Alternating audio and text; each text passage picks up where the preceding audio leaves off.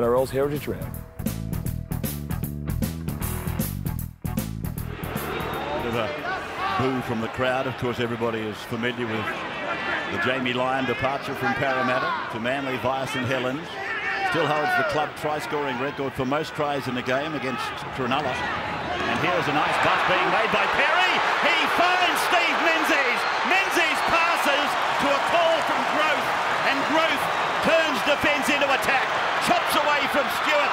Passes, it's gone to ground. It's picked up by Bani. He scores another try. That's his 5th try in 6 weekends of football. Michael Bani. And here's Bani. And the try scorer is tackled in the centre of the ground, just outside the 20-metre line. Struggles to get up. Cale is lying on top of him. Alford then crosses the 20, puts a little kick in. Looking for Robertson, looking for a mistake from Growth, and I think they've found a try. Robertson, I think he's got downward pressure on it. They'll check everything. Growth has a tendency to come up and come in. Well, it's already been awarded, Ray.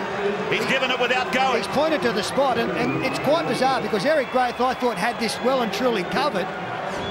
Just inside the 20-metre line.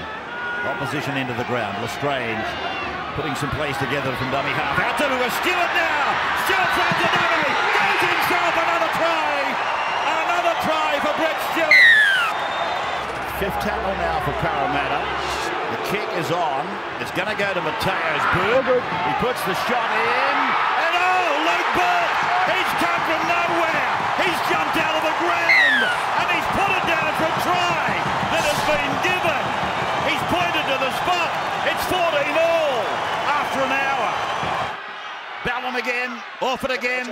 Back for Glenn Stewart. Here's a try for Lestrange.